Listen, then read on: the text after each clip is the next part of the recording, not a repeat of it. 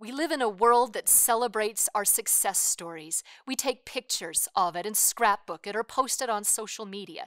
We tell everyone about our successes because we want those successes to be what we hope is true about ourselves.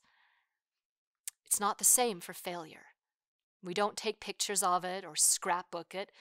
Rarely do we ever see that posted on social media. We tend to hide our failures because failure is what we fear might be true about ourselves.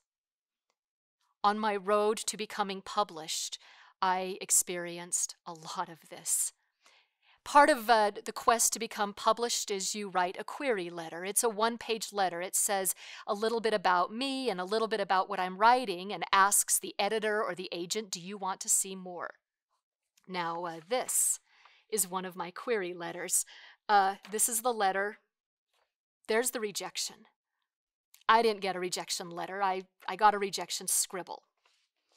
Here, this is the query. There's the rejection. This whole thing is a rejection letter.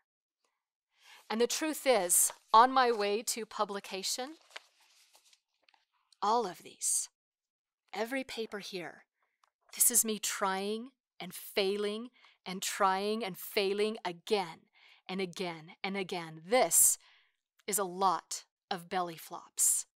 Now, this stage of failure, it wasn't fun, but something happened to me along this part of the journey. This taught me how to rely on the Lord, how to need His help every day, how to ask for His help for everything, and to express gratitude when He gave that help.